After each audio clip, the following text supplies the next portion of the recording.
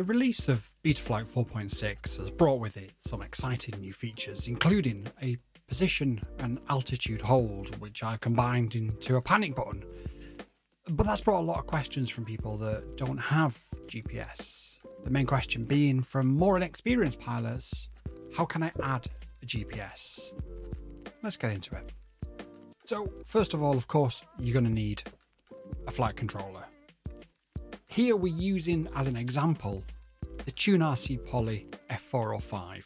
This is going to go into my ITZY Evo because I'm completely rebuilding the thing. I figured since I was completely rebuilding it, then it makes sense to put in the recommended flight controller. Now, the first thing you're going to need to do is find out what UART that you need to solder your GPS to.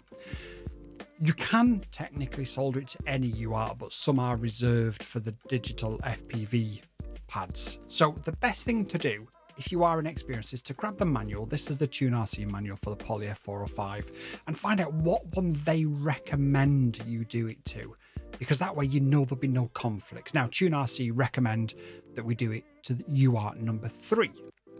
So then what we need to do is, first of all, find UART number 3, which is the 4 pads on the furthermost side. So you've got a TX pad, an RX pad, a 5-volt pad, and a ground pad. And the first job is to pre-tin each one of those pads with a little bit of solder. We can even double up this video into a little bit of a soldering tutorial for anybody that's new to it.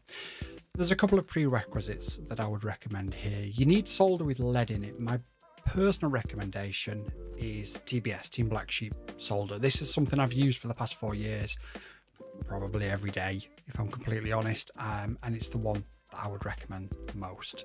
The second thing that I would need to recommend to you is that you get a soldering iron that has at least 480 degrees as the maximum temperature, because what you want to do is you want to heat up that pad, drop the solder on, and get that iron away to allow it to cool down. The problem isn't too much heat, the problem is too much heat for too long, and if you haven't got a really explosive heat, you're going to be on the pad for far too long. That's all 4 of them done and pre-tinned. We can have a quick look at it. The pad on the far left has got a little bit too much solder on, but we can make it work. It's not too bad, but it's probably a little bit too much. Now, I need you to then get your GPS module. The one I'm using is the Flyfish M10. We have a look on the back of it and find out which wire goes to which. And you can see that by having a look. One says T, one says R, one says 5V, and one says G for ground.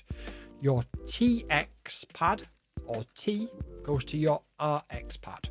Whenever you're wiring up a UART, you always cross them over. So your TX or your transmit goes to your RX or your receive. So the first pad on the flight controller is TX3. So we know that the yellow wire coming out of the GPS is the R wire, so that goes to the T pad. So receive from the GPS goes to transmit on the flight controller. The next pad along is RX3. So for that one, we need our TX wire. And we know from looking at the back of the GPS, that's our white wire. Now again, for any newbies in soldering, it's a case of you heat up the pad so that the solder on the pad is molten. You slide the wire into the molten solder and you remove the iron and allow the molten solder to cool around the wire. The next one is the 5-volt pad. And again, these are dead easy now because the 5-volt goes to the 5-volt and the ground goes to the ground. So these are ones you mustn't mix up. So have a look on the back of your GPS, whether it's the Flyfish or whatever, find out which one is the 5-volt one, and then do exactly the same thing. Heat up the solder until it's molten, slide the wire in, and remove the soldering iron. I don't do a particularly brilliant job on that.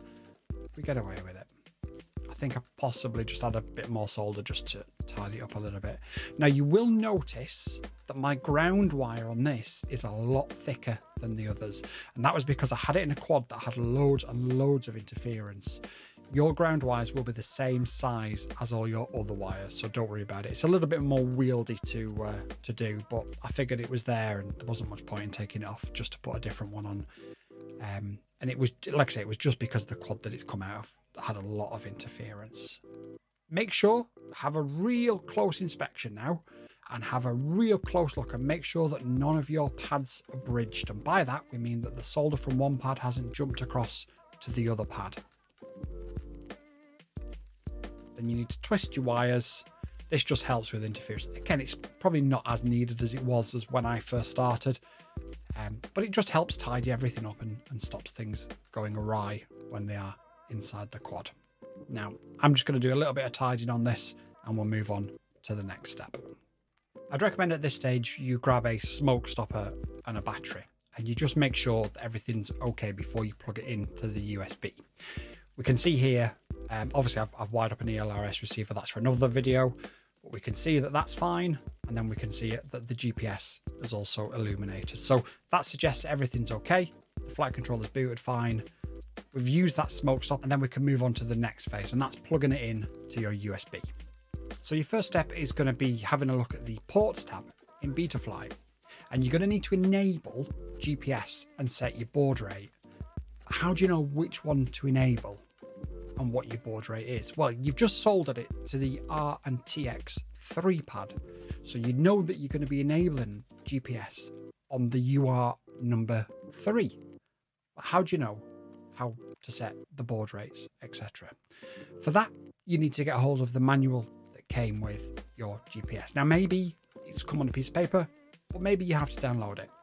Thankfully, the resources are all out there and available to us. I'm going to plug a guidebook called the FPV Guidebook, which has everything in it that you could ever possibly imagine. I appreciate obviously things change all the time, but this is a wonderful resource for building quads, and I am going to have a more detailed look at it.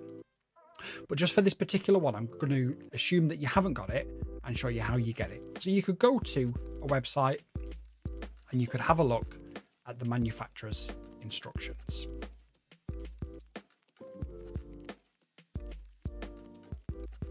But for now, what we're going to do is we're going to go to UART number 3 and we're going to go to the drop down and we're going to select GPS. And then we're going to go into the setup tab and just make sure that GPS is enabled in the left-hand side checkboxes. And then we're going to go into the GPS tab. Now, this is where you're going to need to refer back to the manual of the manufacturer, because you're going to need to know what settings to put in here to make your GPS work effectively. You can get away with putting some of the wrong settings in, but it'll take longer to fix and won't be as reliable. And ultimately, we're doing this to save your quad from crashing in an emergency, whether it be from a loss of signal or whether you actually utilize the panic button feature that I made a video of just the other week. So I found the information that I need on Your FPV website, which is a UK retailer, and we can see that it tells us to select U-blocks, auto board, so on and so forth. And that's what we're going to need to select in this screen to make sure that your GPS will function as effectively and as efficiently as it possibly can. Please do double check, if you're not using a Flyfish M10, what the settings are of your particular GPS module. So very simply, just follow step by step the buttons to press and to check and to uncheck and the drop downs to use based upon the instruction manual from your GPS module manufacturer. Those are the settings, as you could see on my phone, that I followed, and that's what I've put onto my GPS screen. And that has GPS set up on your quad for you. Now, you may then want to take advantage of the panic button feature. There is going to be a link at the top and in the end screen for that panic button feature and how to fully set that up. I would also recommend that you go into failsafe and that you change your failsafe mode to GPS rescue. Now, what I would also recommend that you do here is, number 1, enable arming without a fix. And what that means is if you lose signal or you initiate GPS rescue, your quad will just fall from the sky if you've taken off without a fix. However, if you take off and you have got a fix and you lose signal, it'll come back to you. My recommendation, however, before you do anything like that, is you enable it, you go to a safe field or somewhere safe and you test the feature. So you can add it to a switch, like you can add any feature to a switch,